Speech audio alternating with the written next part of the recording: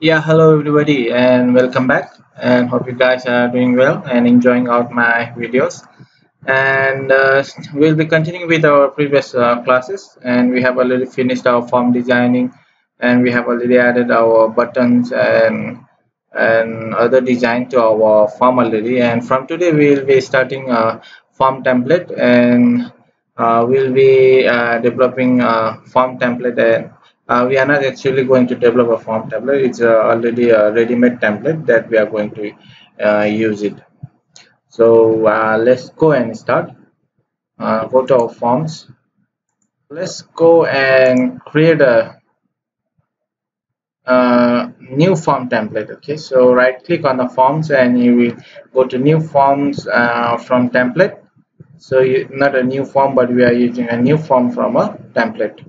So template is ready-made template that we are going to use it, so we don't have to add in our action tab or grid or whatever we need to design our form. That's already ready-made in a form template, so we are going to use it from now. So let's go and create a simple list first. Okay, simple list form.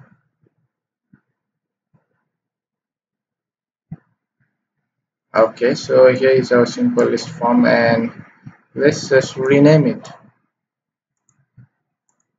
Okay, and we rename it as a product simple list, just to for easy name for us to remember. Okay, and save. And if you open it, when you open it, you already have a and two buttons, that is one is new and one is delete. So we never added any action tab or any uh, button on it, but is automatically or in the template is already included these two buttons on a simple list. So let's just go and view our design in a data source, or we don't have any data source for us. So let's just go and add our data source, which is our product table. Just drag and drop to data source and save it. So inside the form design, let's go and see. Inside the form design, we already have an action pan, and we already have groups, and we already have two groups, custom filter groups and page title group. And we also have a grid container, right? So grid container, what we will be doing is we will be adding a data source for our grid, so make sure you don't forget it. Okay, so let's go and add our data source. Where is the data source? Here. Okay, so we'll go and select our product table as a data source. Now save it and open it. Okay, still now we don't have anything because we haven't added any field to our grid. So from product table, we'll add a okay, we'll add an item ID and item name first. Okay, and the barcode. Let me just add a three field over here. Okay, and let me add the barcode also. So we have a three field in our grid view, right? So save it.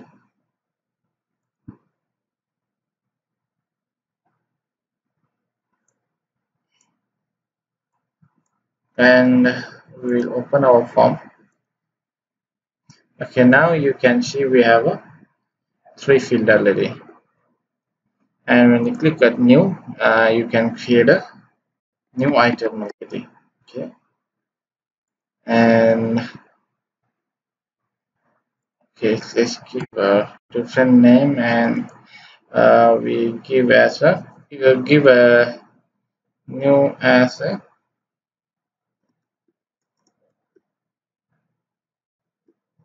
green apple, and let's give a barcode, and so we cannot add in because we haven't add our field, which is a mandatory field, which is created date and created time. Okay, so close it, or we cannot close, just press escape. And no.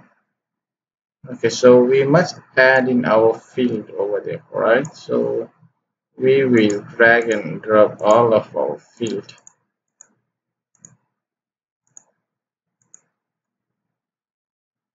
Oh, sorry, from here. Active barcode. We already have the barcode. Item name, item. Product status. Okay.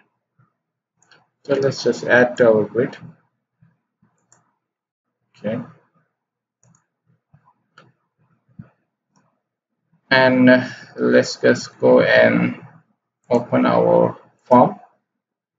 So we already have a grid view and we already have a two table. Now if you click on the new button, you can actually add in the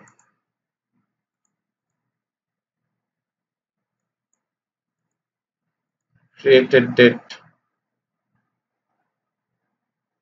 and we have one field missing. What is this? Is 1 2 3 4 5 6. Okay, let's create a green apple and barcode. Let's just give it. Okay, so created date I will give as 5-28-01.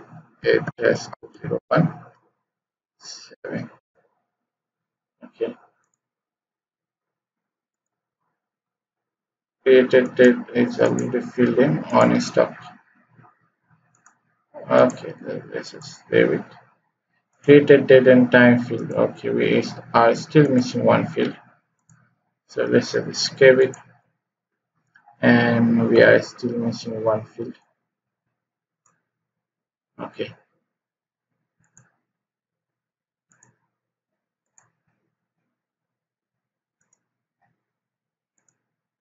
so we just add in our new record, and we just today, and product is active, best price is 10, and then created date we just product status on the item ID. Let's just give a random number, and item name I will give a